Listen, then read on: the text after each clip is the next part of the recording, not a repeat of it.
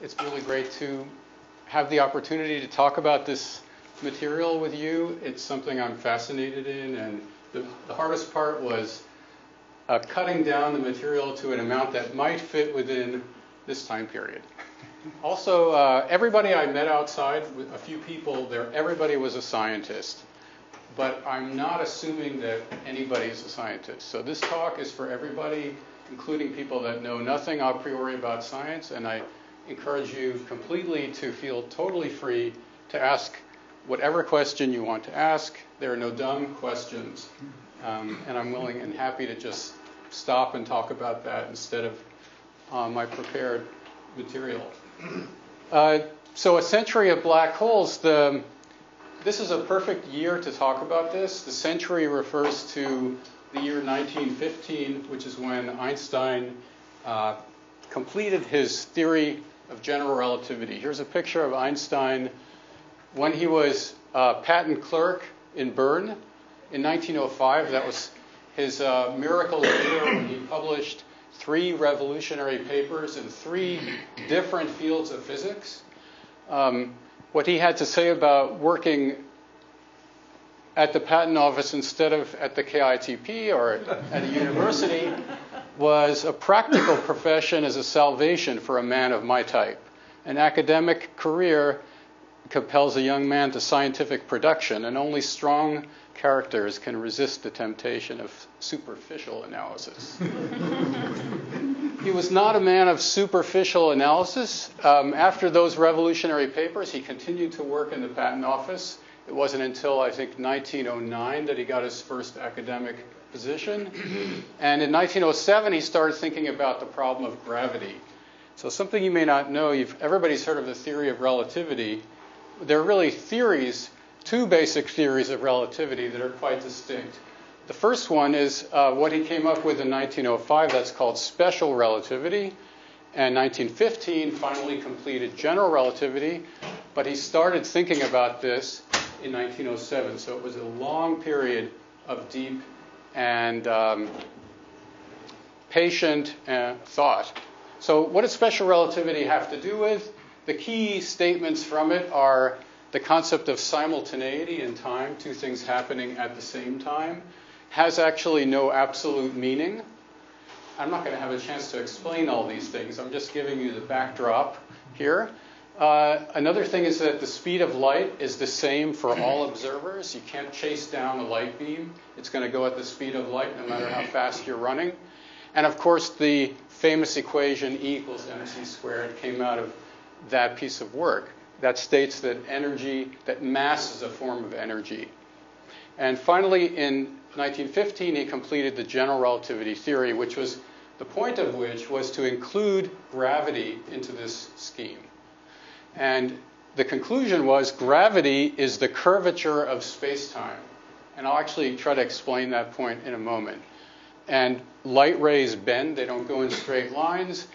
And what might really be the most basic and alarming statement, and really is the central statement of the whole theory, is that the rate that time flows depends on where you are in a gravitational field. So let me explain a little bit about that. We should start with Newton. This picture is enormous when I put it here, but that's okay. He was an enormous intellect. He was 46 years old when that portrait was done in 1689. Gravity is a force of attraction between any 2 masses, and the strength of it is proportional to the mass and inversely proportional to the square of the separation. So it's stronger when bodies are closer and stronger for larger masses.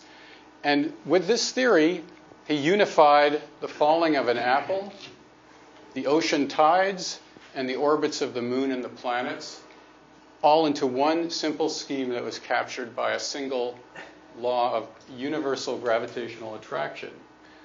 And it was that law that Einstein needed to modify to make it consistent with special relativity theory. So here's a portrait of Einstein, actually, let's say, what is it? 5 years after he started thinking about the problem, and 3 years before he finally got the final form. He was 33 in this portrait. So here I'm going to make an attempt in one slide to explain what it means to say that gravity is the curvature of space-time.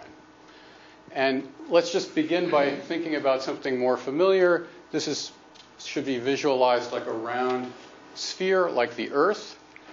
This could be the equator, and these dashed lines are lines of longitude. And what it's showing is that if you start out walking north from the equator, you'll eventually end up at the North Pole. And that's true no matter which point on the equator you start at. So if you take two lines that are near each other, both headed due north, that's like two parallel lines. And indeed, they actually meet at the North Pole.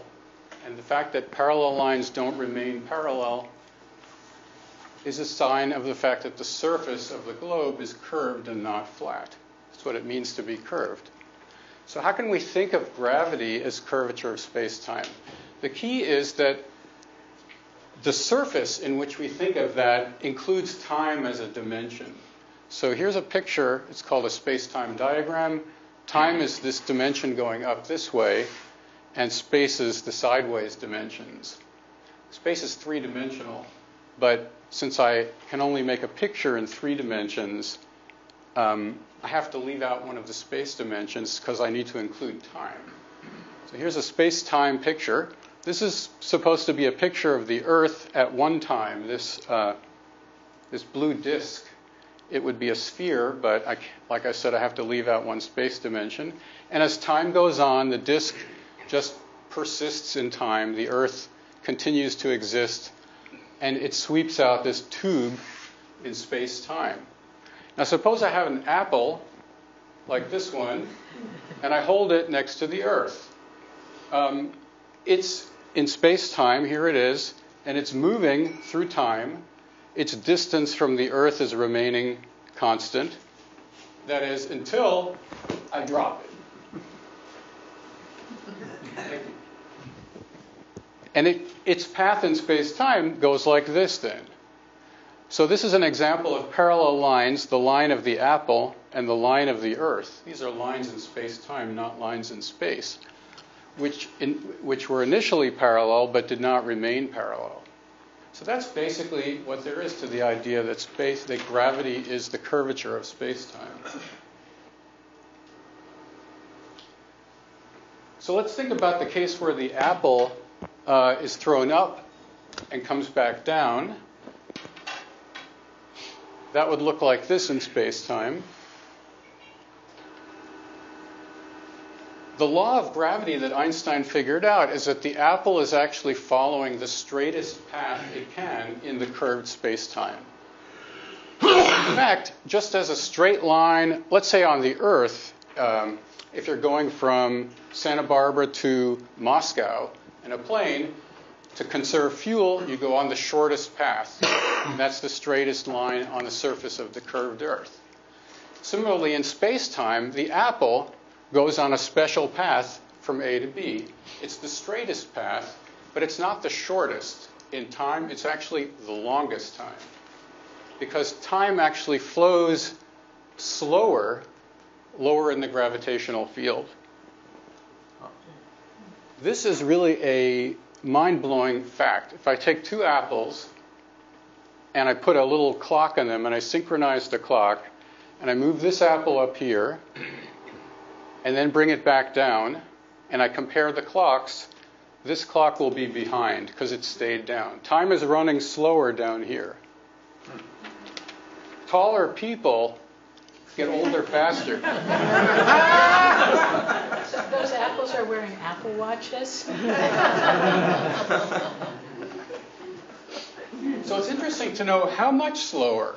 I mean, we didn't ever notice that, right? When you put your watch on your night table at night, you don't calculate carefully the height of your night table so that you know how to reset it in the morning.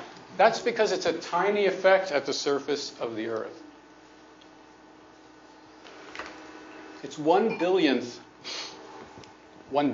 of a second per year per foot at the Earth's surface.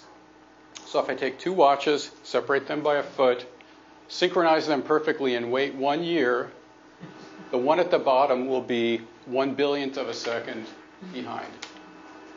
It's a tiny effect, but it's completely measurable.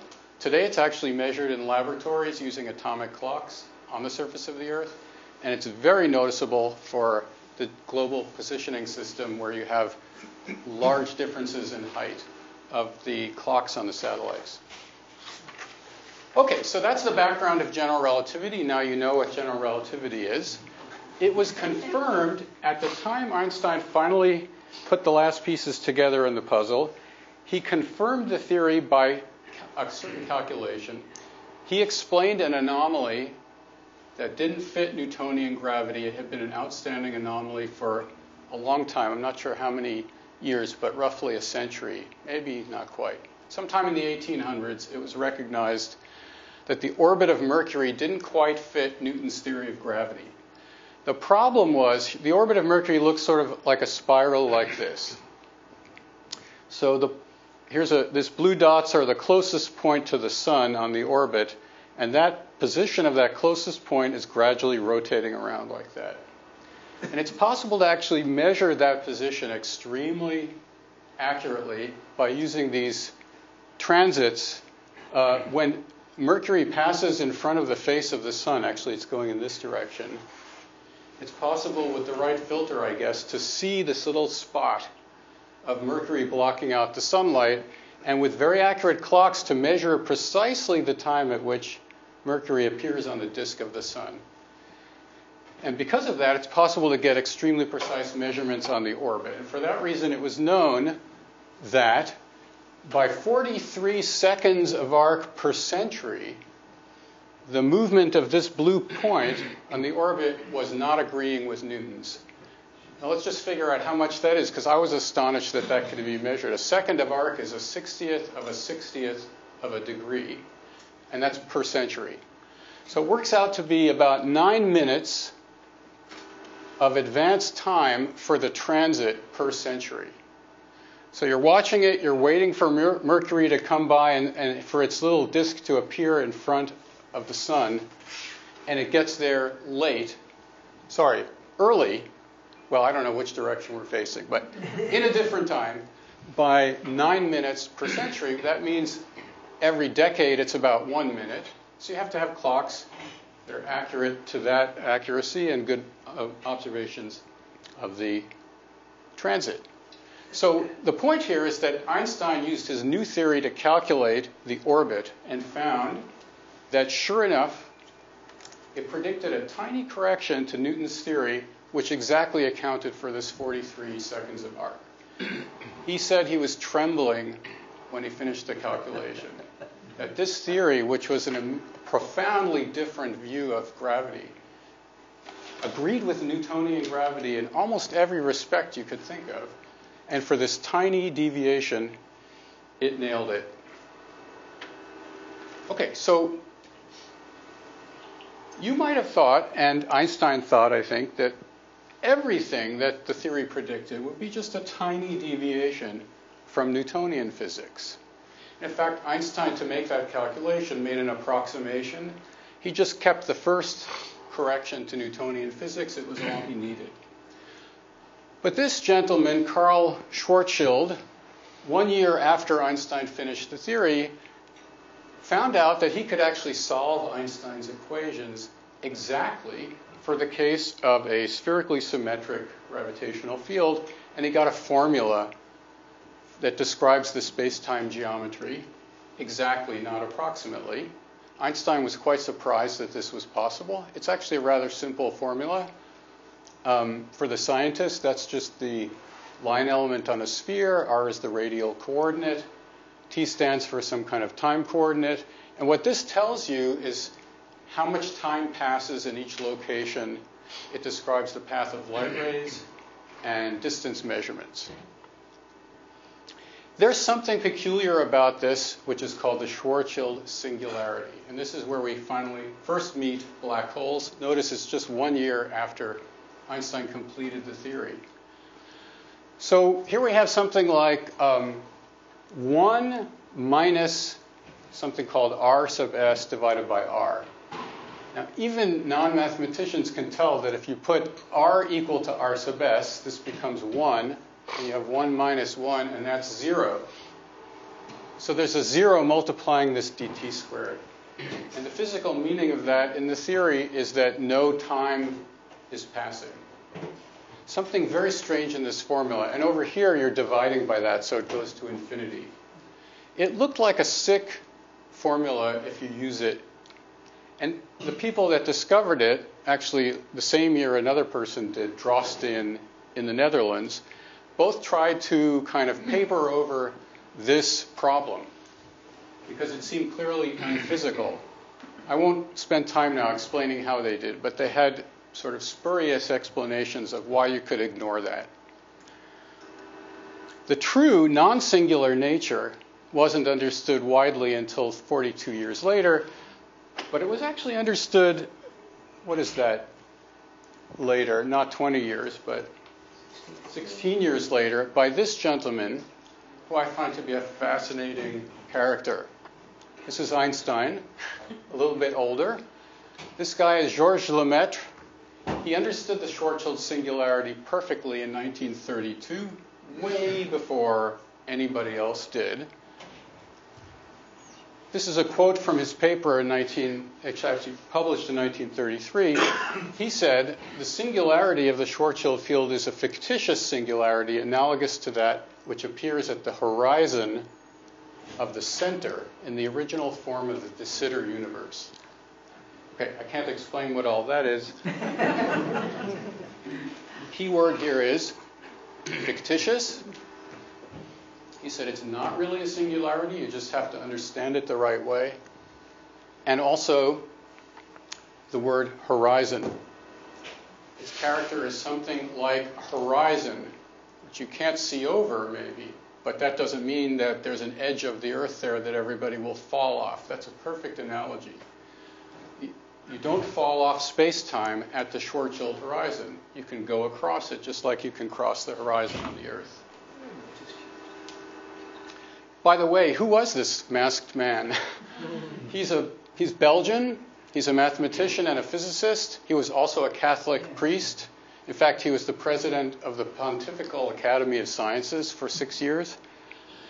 He was educated at Cambridge and MIT, and he was a pioneer of physical cosmology. The whole concept of the physical expanding universe, the fireball, which is called the Big Bang these days, the origin of structure in the universe, and even the concept of a beginning of time are all due to this man. So to help you understand what a black hole is, I'm going to use this analogy. It's a great analogy. This is actually at the Monticello Dam in Napa Valley. I've never been there. But it's a spillway to get the water down to below the dam. And we're going to make an analogy between this water and space-time. And this will be the horizon. So suppose, let me just go back. Suppose I throw a rock into the water there. Waves will go out from it at a certain speed. That's the speed that waves ripple on the surface of water. And the analogy is you should think of this as a flash of light, and the red circle is the light going out at the speed of light. If the water is flowing down here, so if I throw in the pebble right at the edge, the waves that are propagating upstream are being swept downstream by the water that's flowing over the edge. So they don't get nearly as far as the waves that are going downstream. And so the wave circle is like that. If, on the other hand, I throw the pebble exactly on that dashed line, the water is flowing exactly at the same speed downward as the wave is trying to travel upwards. So the wave doesn't actually get anywhere. It's just stuck right there, and everything goes down. And that's exactly the nature of an event horizon in space-time. So that's the first picture I'll show you of it, but there will be more that illustrate it in a space-time diagram. Okay, now you might think the way science works is that once Georges Lemaitre understood this with perfect clarity, he would write a paper, the scientific establishment would read it, and everybody would then understand it. But it was actually another 40 years or more before people actually understood it. And one of the people who didn't understand it was Einstein himself. In 1939, which is 6 years later, and he certainly knew Lemaitre quite well, he didn't understand it. He actually wrote a paper in which he insisted on stationary matter. I'm going to just show you what a paper looks like in physics. Here it is. Journal of Mathematics, so Annals of Mathematics, 1939. I just highlighted the key sentences here. The essential result of this investigation is a clear understanding. And what was the clear understanding? It's that the Schwarzschild singularity does not appear in nature for the reason that matter cannot be concentrated arbitrarily. And the reason he concluded matter couldn't be concentrated is he considered matter that was going around in circles. He assumed the matter was going around in circles like, let's say, a satellite around the Earth. What about matter that's falling straight down? Why not consider that? He didn't. So what his paper really showed is that matter cannot go in a circle closer than a certain limiting amount. But that doesn't show that the Schwarzschild singularity doesn't exist. This man, and I tried to find a picture, this is Robert Oppenheimer, around the time when he did this work that I'm about to tell you about, the very same year as Einstein's paper, considered instead matter collapsing radially to see what would happen according to the general relativity theory. And here's his paper. It was done with Hartland Snyder, who I think was a graduate student at the time. It's called On Continued Gravitational Contraction. So I won't read the whole thing. The key thing is they considered matter falling inwards radially, and it kept falling in. That's why he says continued. And the conclusion was that the total time of collapse for an observer moving with the stellar matter is finite. But an external observer sees the star shrinking to its gravitational radius. In other words, if you stay outside of the star, you never see the matter cross this Schwarzschild singularity. It just sort of slows down and fades out. But if you're going with the matter, you sail over the edge, just like with the spillway in the Monticello Dam. You just flow with the water and fall into the black hole. This is a citation chart of that paper by Oppenheimer and Snyder. Remember, it was written in 1939. The chart starts in 1943. Of course, there was a world war intervening then, which occupied people's attention. But still, all the way until early 1960s, there were essentially no citations. I checked all of these to see what they were about. They're not citing this for anything in relation to the horizon or the Schwarzschild singularity. They're citing it for things to do with the nuclear physics that was discussed in there. So it's quite remarkable that a second paper was written with complete clarity about what was going on, and nobody got the message. So 20 years later, there's that picture. It still wasn't accepted. There was a conference, the Solvay meeting in 1958, where Oppenheimer is quoted as saying, talking about precisely the same thing, would not the simplest assumption about the fate of a star more than the critical mass be this, that it undergoes continued gravitational contraction and cuts itself off from the rest of the universe? At the same meeting was the famous John Archibald Wheeler, who actually coined, he probably didn't coin the term black hole, but he popularized it. He and his students did a large amount of work in the 60s and 70s to understand the physics and astrophysics of black holes. but this was before Wheeler had accepted the concept of a black hole. He said the collapse theory of a star does not give an acceptable answer to the fate of matter in such a star. So it's interesting to think about what it means to be not acceptable. That he couldn't accept it. Because why not? It's difficult to conceive of a collapse into nothingness. I mean, the theory of Einstein, and now is the point when I'll make the point I kind of forgot to make. That first prediction he made of the advance of the perihelion of Mercury was a tiny correction. And yet the theory that out of which that correction came predicted a profound, enormous change in the concept of the structure of space and time. And up until people understood sort of what a black hole was, that wasn't appreciated. And at this point, it wasn't quite yet appreciated. One problem was it was just inconceivable, because where would matter go if it's going into a black hole and nothing can come out? And also, nobody had a way to picture what was happening to unify the inside and the outside views. This paper by David Finkelstein was key to resolving that confusion, because he drew a picture in the paper. And what I've shown you here is a piece of the abstract and the key picture. Probably this picture is the most important thing about the entire paper. The abstract line that's important for us is that the Schwarzschild surface, that was that singularity, is not a singularity, okay, but it acts as a perfect unidirectional membrane. Causal influences can cross it, but only in one direction. So this is illustrated here, and I'll try to explain in what sense. The cone represents the path of light rays. So if you set off a flash of light at this point, this is again a space-time diagram. Time is going up this way, and space is sideways. So if you set off a flash, light goes out in all directions, and as it goes out in space and forward in time. And it sweeps out a cone like this.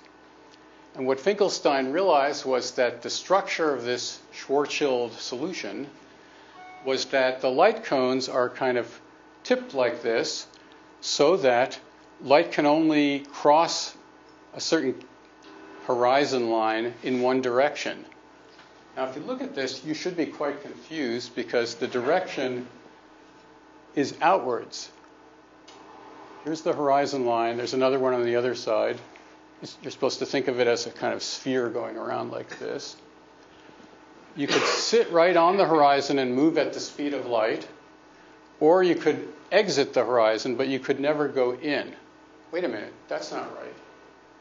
Right? The black hole was supposed to be something you can fall into, but you can't get out of. The title of the paper is Past-Future Asymmetry of the Gravitational Field of a Point Particle. What Finkelstein realized was that he had to choose the future or past picture, and he chose this picture for some reason in the paper. It's very strange, because this doesn't describe a black hole. This doesn't describe a physical situation that would arise from collapse. So I flipped it over to make it less confusing. Now it describes what you would have in collapse. This light ray is going into the black hole. This one is trying to get out, but it's staying right on the horizon. So this picture, this picture, was key to people understanding this, even though he chose the wrong picture. For some reason, he didn't realize that collapse would produce the other picture. Here's a better picture of it by the mathematician and physicist Roger Penrose, just kind of a sketch. Here's a collapsing ball of matter, falling inwards, getting more and more dense, and the light cones are tipping over. So here you see a light ray that goes in. This arrow could describe Oppenheimer and Snyder's infalling observer, who falls in, and it takes a finite amount of time. I should say, by the way, related to time, remember that time runs slower, lower in a gravitational field. Well, as low as you can go is to go sit right here at the horizon. well, actually, you could fall inside. But if the apple is sitting right at the horizon and moving up this way, then it's moving at the speed of light, and no time is passing. That's the way it works in relativity. If you could move at the speed of light, you would never age. You also wouldn't experience anything, so it's not such a great deal, but... right, so no time would pass there, and that's that gravitational time dilation effect.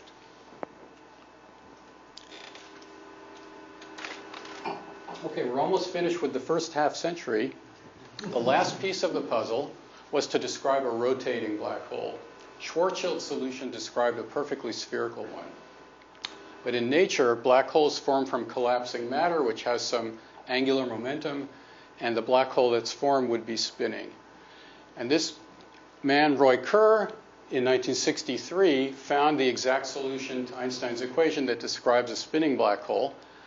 And I'll just say one thing about it. It had a key property that's labeled here, ergosphere. What that meant was that the rotational energy of the black hole can actually be tapped. So if matter falls in and makes a rotating black hole and it's sitting there spinning, what is spinning? Empty space. There's nothing to grab onto. There's no grappling hooks on a spinning black hole because all it is spinning empty space. And yet, it has this key property, that spinning empty space, that you can tap into the spin energy. And dramatic observations of that have certainly been made. I just wanted to show you a couple of pictures. This is a picture of M87, a giant elliptical galaxy in the Virgo cluster near us of galaxies. In 1918, the observation was first made by Heber Curtis of the Lick Observatory. He noticed a curious straight ray apparently connected with the nucleus of the galaxy by a thin line of matter. You might see it right there. Something strange in the middle of the picture. Nowadays, we have Hubble Space Telescope images of that thing. It's called a jet. It's a jet of high energy matter shooting out for some reason from the center, and it's believed to be powered by a spinning black hole. And this black hole has a mass equal to 3.5 billion times the mass of the sun. The size of that black hole is bigger than the solar system itself. Yeah. If space-time is spinning, wouldn't any matter being attracted or sucked in also be spinning? Yes. In the ergospheres, it's impossible not to rotate with the black hole, no matter how strong your rocket is. Thank you. That's not the only one. Many other ones have been seen. Look for a second at this. The jet from this quasar, it's called quasi-stellar object maybe. This is a radio image from radio telescopes. This is 500,000 light years long jet. A whole other talk would be talking about what's going on at the spinning black hole to produce these jets, and actually, how much do we understand about that? The short answer is not everything at all. We think we know the basic ingredients that produce that, but the details are not at all understood. But you don't have to go to another galaxy to see a giant black hole. If you don't know yet, you will now. Our own galaxy has a supermassive black hole in the middle of it. It's got it's a mass of 4 million times the mass of the sun. What this is an image of is observations of stars in the center of our galaxy over a period between 1995 and 2014, plotting their positions, and you can see clearly they're orbiting something at the location of this star.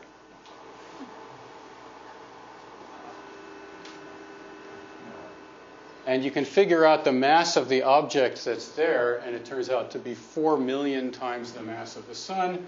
Almost no radiation comes out of that region, and it's inferred to be a supermassive black hole. But it doesn't have a jet. It might have had one in the past, but certainly doesn't right now. Okay, so let's return to the mystery of what's inside the black hole and confront it head on. What was everybody so afraid of? Falling into what?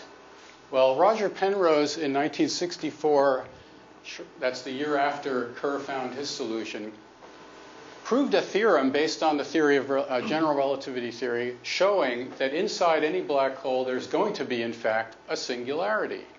But don't get confused by the same word being used as before. The Schwarzschild singularity was fictitious, as was recognized by Lemaitre and Oppenheimer and Snyder, Finkelstein, and finally everybody else. That was fictitious. But if you go deeper into the black hole, there is something that is truly singular. And what's singular is its infinitely strong gravity. The curvature of space-time is infinite, and I want to show you a little bit about it right here. So this is a picture from Penrose's amazing paper. Let's focus on the singularity and try to think about what it means for a second. So remember, the light cones were tipped inwards.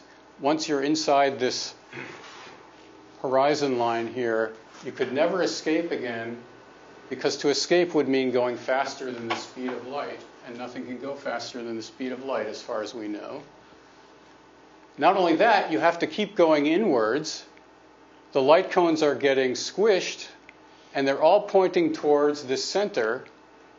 Now the future, if you're at this point, the future corresponds to the up direction, anywhere out in the cone. If you're approaching the singularity, you have a problem with your future. You have no future. That's the problem. As far as we know, see, look, where's the future going to go? All the futures are getting crammed into the same place. And there's no way to continue space-time, apparently, at the singularity.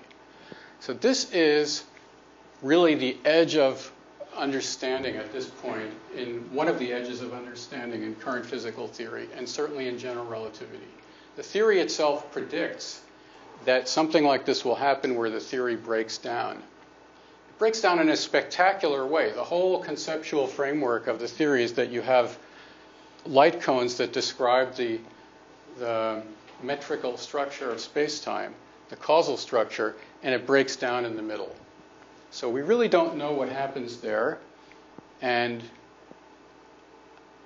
I made, just to try to guess, 3 possible things that could happen there. So actually, this cone that I'm drawing, you can think of as the backwards cone here of this point.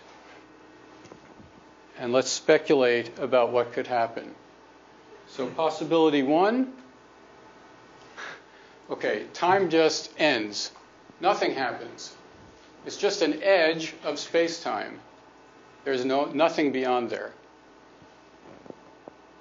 The other possibility, a second one, something keeps going. I called it fractured time. Okay, it goes, it happens, it's sort of process, but it's not describable as ordinary time in ordinary space-time. And then another possibility, maybe after some jumping around, it somehow manages to expand back out again. I said a plump baby universe is born.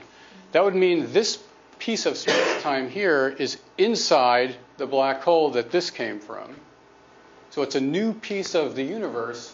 You don't see it from the outside. It's born on the inside. And maybe that happens. And at the moment, we don't know which of these things is true, and I can't tell you when we will know. Or something else. Yeah, actually, that would be... There are other ideas. None as... Yeah, no, it's a profound mystery.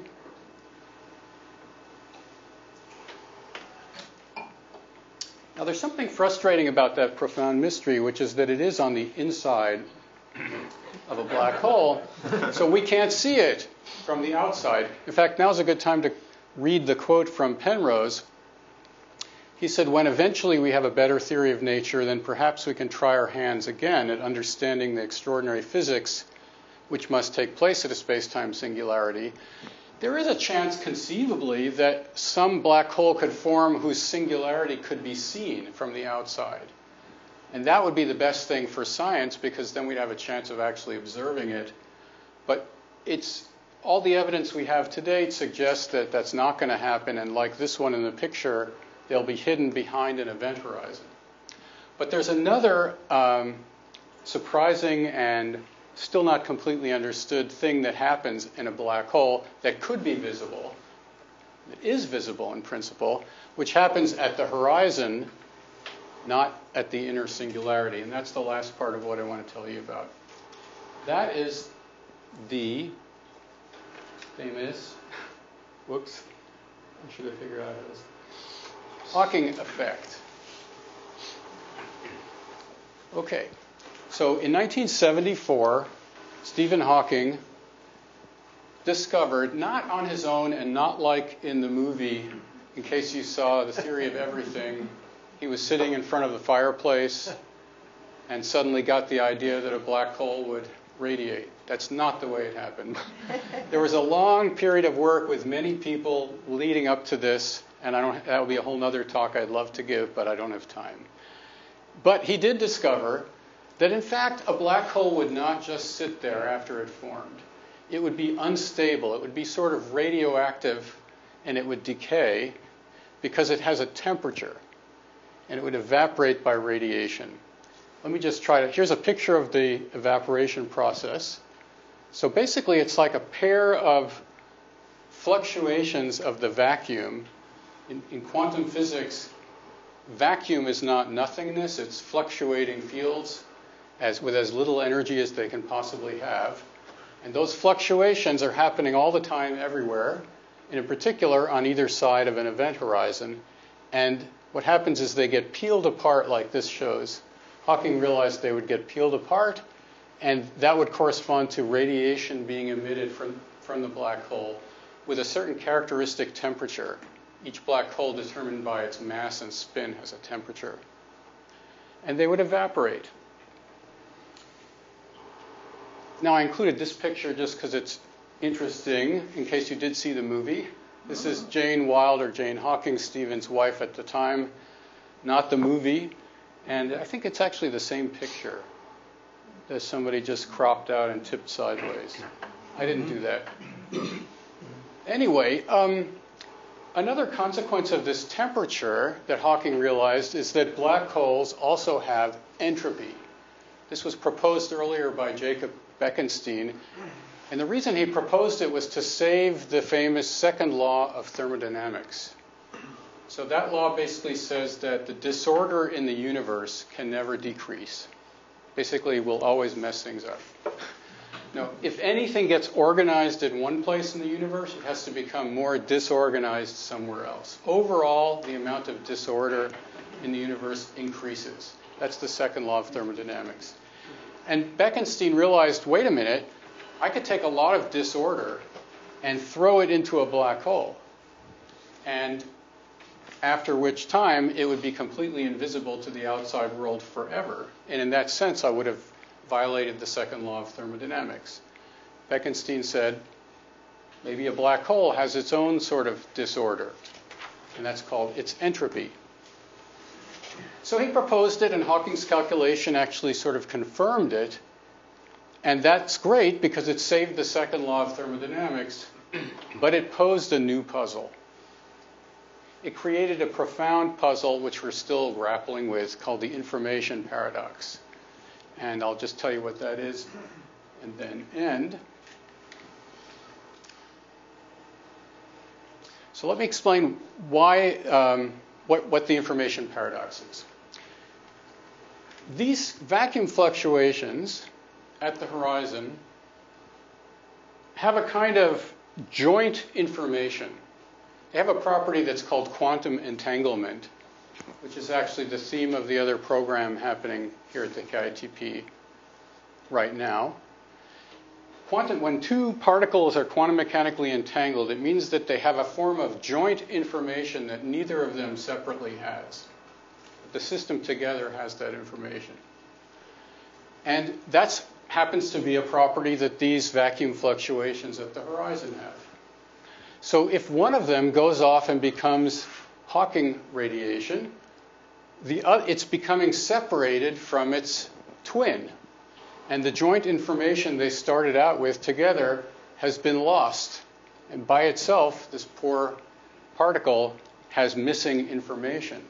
And that's what leads to an increase of, well, a loss of information outside the black hole. Now, why is it a problem if information is lost outside a black hole? Frankly, I never used to think it was a problem. But there are good reasons, I was finally convinced, to think that actually no information can be lost forever inside a black hole. This is another talk. I can't explain to you why. Take my word for it. We have good reason. Maybe I should put in the word good. Not like absolutely solid, I would bet my life on it reason, but very good reason to believe that no information is ever lost. And that's a problem because the whole Hawking process, as we understand it, seems to say that information is lost. So this has been discussed for a long time, and in particular, as a result of a KITP program in 2012, at the end of that program, Joe Polchinski, who's one of the permanent members here, and Don Marolf, who's in the physics department at UCSB, and two of their students, wrote this paper, which kind of created a big ruckus. It's already got over 300 citations as of yesterday. It was submitted in July of 2012. And in this paper, they reconsidered this problem of the information paradox. And their conclusion is underlined by this blue line. Perhaps the most conservative resolution of this paradox, key here is most conservative, is that the infalling observer burns up at the horizon. A completely outrageous proposal. Schwarzschild singularity all over again.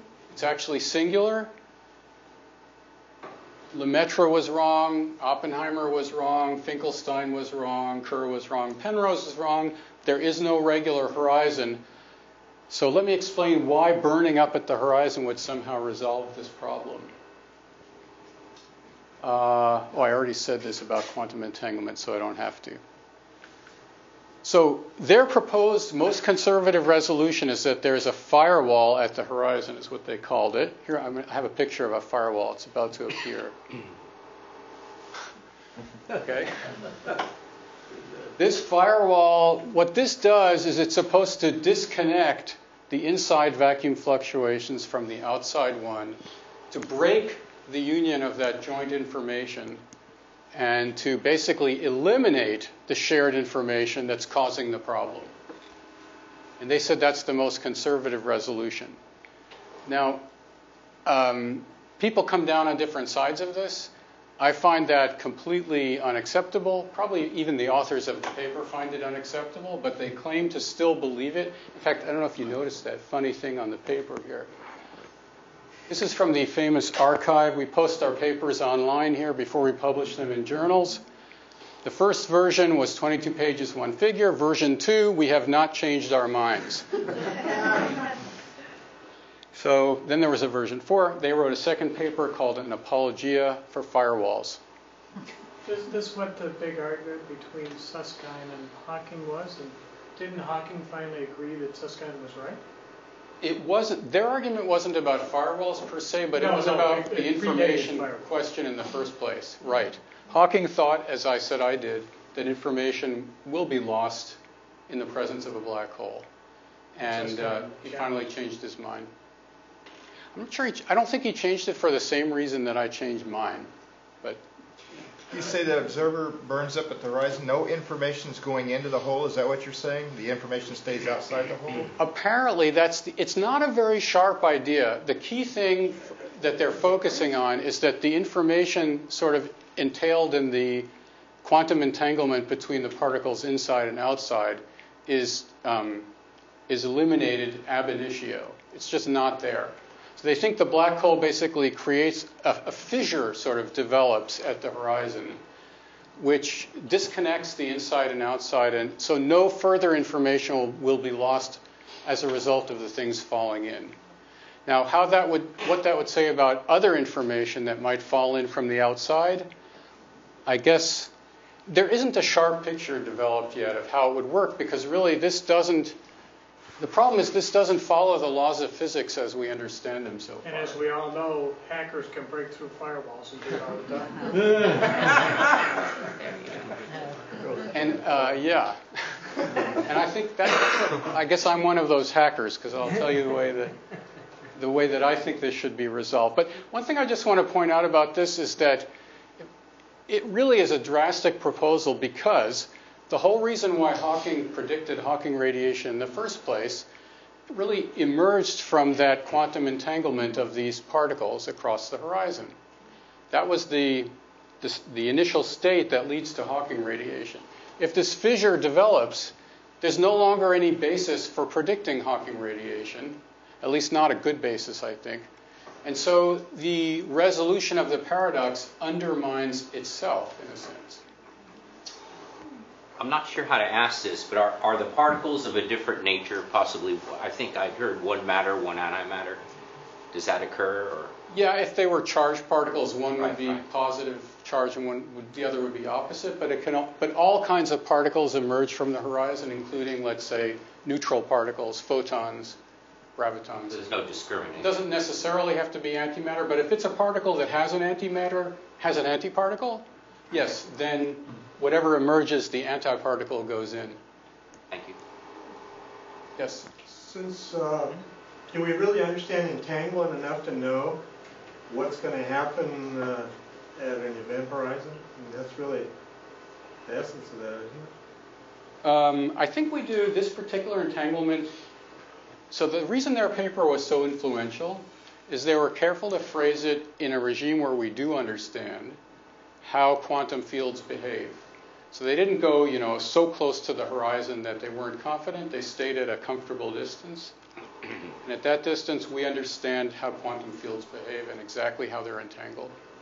But not at the actual boundary? Well, when you say at, you raise a difficult issue because to locate yourself precisely at a certain location in space, according to quantum mechanics and the Heisenberg uncertainty principle, that requires an infinite uncertainty in momentum or energy. And so basically no statement is being made about sitting right on the horizon. But the problem nevertheless can be posed without doing that. We can remain at a scale where we feel confident, and yet we seem to have a contradiction. So this contradiction has really been plaguing, well, I wouldn't say plague because everybody's really enjoying it. People love the fact that there's this huge puzzle. It's a controversy, it's a source of debate. I mentioned earlier the KITP program in 2012, which actually was kind of the one that produced that paper. That came at the end of the program. After thinking about it for those 3 months, finally, that seemed like the only resolution they could come up with. There was a dedicated KITP workshop for 3 weeks in 2013, and now we've got, it's one of the major themes in the program going on now. And it dovetails nicely with the entanglement program, by the way. Is there any math behind this firewall that can be used? Or is it You ask a very good question. My opinion is very little. The math comes in arguing why you think it should be there, but there's really no mathematical description of how the firewall itself would behave. I don't think we need a firewall. And I'll just end on my own little take on this problem, if I can say it, vaguely. But here's my take. The joint information that's in the pairs that are vacuum fluctuations at the horizon that as a result of their quantum entanglement, that information is also available somewhere else in the same space-time. So the resolution is that information is not stored in just one place or one form. There's kind of multiple encoding of the same information in the space-time. Right, you have a backup in the cloud. But it's not, I should say, it's not exactly the same as that. Because in the cloud, it's truly a different copy. And this has to be like the exact same information in order to resolve the paradox. But I think it's available in another form far from the black hole. And how did it get there? I think it's communicated because of gravity. So something that hasn't been discussed very much in the firewall paradox is the role, it's paradoxical that it hasn't been discussed, but the role of gravity, and specifically quantum gravity. There's a space-time, there are quantum fields, but what's the role of quantum gravity? Well, gravity makes everything connected. All masses and all forms of energy interact. And every little vacuum fluctuation at the horizon is connected to other things in the space and time by gravity. So I think that the joint information is communicated by the quantum gravitational interaction that ties everything together. And that's the only way I can explain it briefly here, but if you want to see more details, you can look at my paper online. I think I should stop there.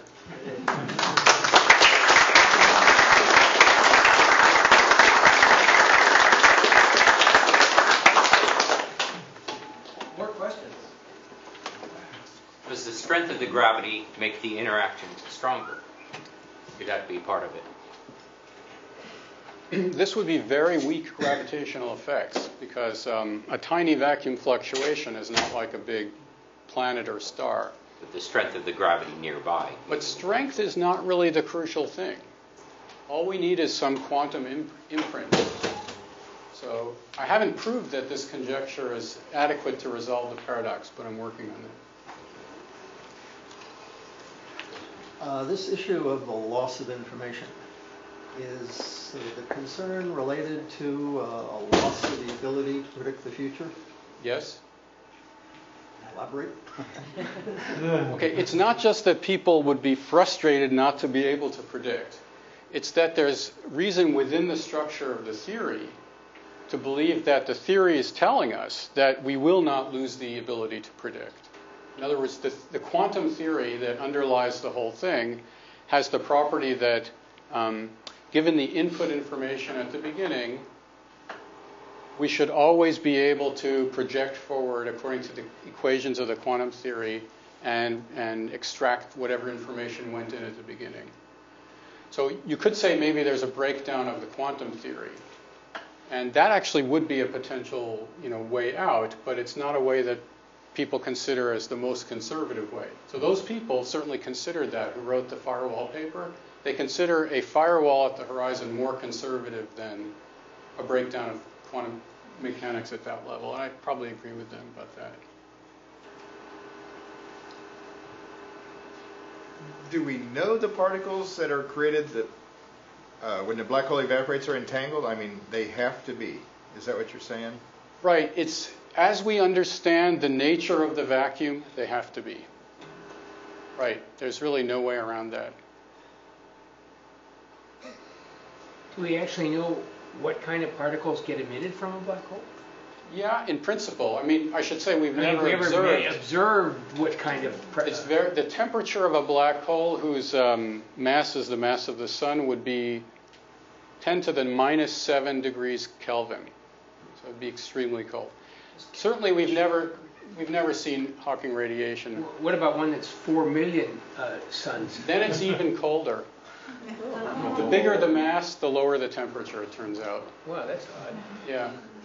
And the event horizon throws off less energy the larger the black hole is? Let's see if it's less, because it throws off more because its area is bigger, but it throws it off at a lower temperature. So let's see, it goes like T to the 4 times the area. Yeah, it's less. The power rate is less. So if it were big enough, it would throw off no energy at all. Yeah, in a sense. It would take a really long time to evaporate. But the type of particles in principle that mostly come out are ones that have no mass. And that would mean photons, particles of light, gravitons, particles of gravitational wave particles, and other very light particles. I sat in Mr. Polchinski's public lecture a couple months ago here. I thought it was very interesting, but what I took from it was when we have a theory that has a singularity as one of the results of it, right, then it seems to me that it's not proof that there exists a physical singularity, rather that our theory has a limitation, because there's no physical concept that corresponds to infinite density or something. It's something that just seems harder to swallow than the possibility that our theory is broken down beyond a certain point. And I got from the next step in his scheme that the theory actually, the singularity is moved from the center of the black hole to the event horizon on the black hole. And that's the point at which our theory or our mathematics actually start to break down, which I think is what you're describing here, that it breaks down in the sense that it predicts certain phenomena that don't seem consistent. And so the concept that they have, that they're proposing is what did you call it? A firewall. I think that it's kind of easier to swallow if you say it's a point at which our expanded or more modern theory now reaches its limit, and we're trying to reconcile the difficulties that come from where the mathematics breaks down, where the newer version of the mathematics breaks down. The only problem with that explanation is that we do expect the breakdown that you're talking about at the singularity, in the center of the black hole. But that's separated from the horizon. That's what I got. So it's conceivable that somehow that region sort of grows up, blows up to a bigger region. Or beyond the event horizon, then the mathematics breaks down to the point where it makes no sense to even think about one position versus another. It's conceivable, but it's not, it's conceivable, but I don't think it's likely that the breakdown that we do expect, like you say, could make it out to the event horizon and resolve this particular puzzle. But that's not to say that people don't consider that. In fact, I just saw a paper today using string theory to potentially somehow combine the resolution of the physics at the singularity with the solution of this puzzle. So Ted, at the beginning of your talk, you had nice examples of theory predicting observable phenomena. Yeah. Very beginning of talk. And then, of course, the last two-thirds didn't have that. Right. What would you tell the audience about, it's hard to know. I mean, this is the advantage of doing theories. We don't often burden ourselves with this question. Well, we have the movie Interstellar, right? Can we use that? That's right. But what do you see as, 20 years from now, what do you see coming that would, maybe potentially help resolve some of the mystery? That is a tough question, Lars. I see this particular mystery stuck in the realm of theory for quite a while to come. But in theory, if we get sensitive enough instruments to observe Hawking radiation, that would certainly be one step toward a better... Potentially, and actually there was some idea that we might even see black holes and Hawking radiation at the LHC collider. If it were true that some of the theoretical ideas that had been floated could potentially predict that. So yeah, I guess something like that could happen conceivably. Then we would end up observing Hawking radiation and then maybe actually learn something. It's not I can't say that, my choice to consider and think about this problem is not based on the hope for observational evidence within my lifetime. Yeah, that's a great point. It's like Jobson.